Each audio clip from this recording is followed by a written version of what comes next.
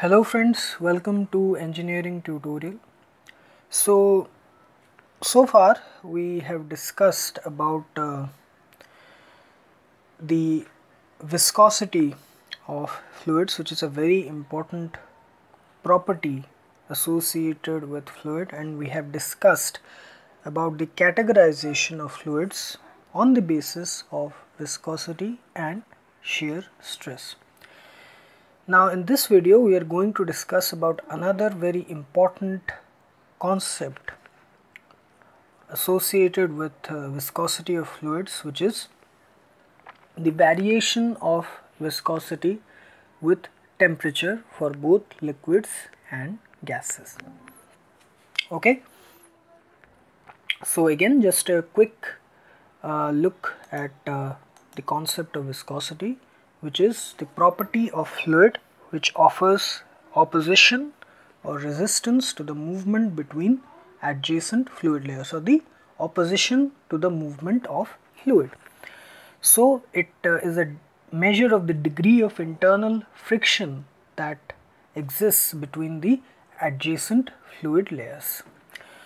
Okay, so and the Newton's law of viscosity, which states that the shear stress on the fluid layers and the adjacent fluid layers is directly proportional to the rate of change of velocity between the adjacent fluid layers with respect to the separation distance between them, which is called as the velocity gradient. So if we consider this as the various fluid layers and we consider these two fluid layers with a separation distance dy and relative velocities u and u plus du, then according to Newton's law of viscosity, the shearing stress or the shear stress acting on the fluid is given by tau is directly proportional to the velocity gradient du by dy, where tau is equal to mu du by dy, where mu is the coefficient of viscosity, or we can say that the coefficient of viscosity is tau dy by du. Okay, so this is all about viscosity. Now, what is the relationship between viscosity and temperature? Okay, now before this I would like you to please watch all the videos related to viscosity and the various properties of fluid, and then you come to this video. So viscosity is affected by surrounding temperature. For liquids, the viscosity decreases with increase in temperature, while for gases it increases with increase in temperature. But how and why? So viscosity, as we know, it is a measure of the internal friction between the fluid layers. Now we know that these fluid layers, they interact with one another. We see the fluid as a whole, but actually it is a collection of many adjacent layers which are uneven in shape. Here I have represented them in the form of solid rectangles, so it is not like that, it is uneven in shape and very difficult to identify or distinguish two layers, but here just for the sake of simplicity I have represented them in this way. So because of the interaction of these fluid layers, there is friction between the fluid layers, which gives rise to shear force or shear stress.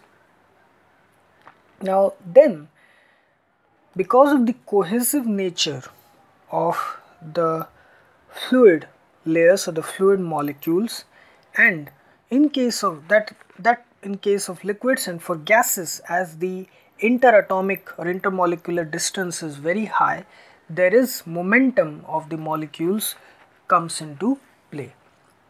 Okay, these two things, the cohesive forces between the fluid molecules because of the interaction between the layers and the momentum of the molecules in case of gases, these two are affected by temperature. Okay, the cohesive forces and the molecular momentum. So these two are affected by temperature. Now as these two are affected by temperature, this also affects viscosity, because viscosity is because of these two things, these two forces. In case of liquids, cohesive forces, molecular momentum is also there in liquids, but it affects them to a negligible extent. Cohesive forces are there in gases, but that is not as dominant as molecular momentum transfer.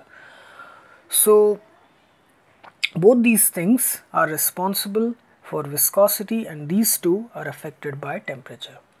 So how viscosity is affected by temperature, let's see. So viscosity mu and temperature T for liquids are related as mu is equal to mu subscript 0 into 1 by 1 plus alpha T plus beta T square. So here mu subscript 0 is the viscosity of the liquid at 0 degree Celsius, okay, a reference value, and alpha and beta are constants for the liquid. T is the temperature, specific temperature at which the viscosity is measured. Okay, so for water this mu 0 is 1.79 into 10 to the power minus 3, and alpha is equal to 0.03368 and beta is 0.000221. Okay, so this is the relationship between viscosity and temperature for liquids. Now for gases. For gases, so here we have already discussed that for liquids viscosity decreases with increase in temperature. So here you can make out from this equation, when the temperature increases, because it is in the denominator, when the temperature increases there will be a decrease in the viscosity. Okay, so this equation confirms this.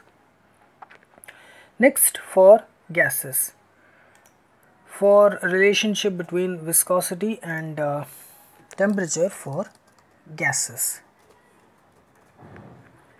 So in case of gases, viscosity and temperature mu and T are related as mu is equal to mu 0 plus alpha T minus beta T square. Okay, so again mu 0 is the viscosity at 0 degree Celsius, alpha and beta are constants for the particular gas, and T is the temperature, the specific temperature at which viscosity is measured. For air, mu 0 is 0.000017 and alpha is 0.00000056 and beta is 0.1189 into 10 to the power minus 9. So here as from this equation you can see that with an increase in temperature the viscosity will also increase to a certain extent. Okay, so this is an important part I just missed, that's why I thought I should make a video on it.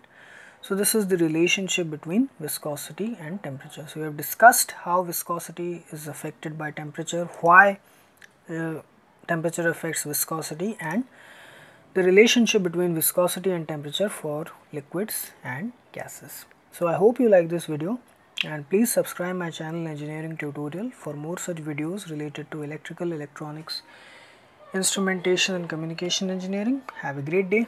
Thank you very much.